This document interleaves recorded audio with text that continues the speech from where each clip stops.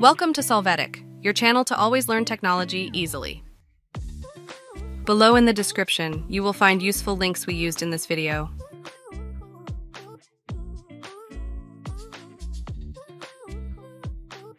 Today in Solvetic, we will see how to fix access denied command prompt Windows 11. We will start by entering regedit in the search box. Open the registry editor and click Yes to access. Afterwards, you will go to the path that you see on the screen.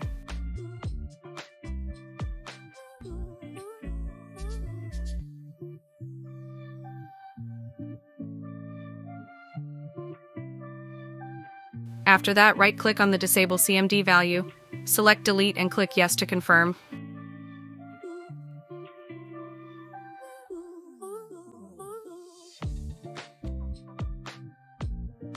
To apply this change, restart the operating system.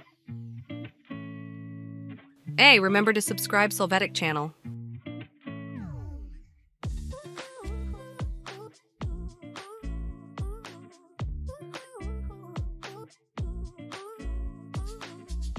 When it starts up again, open the console to validate that you have access.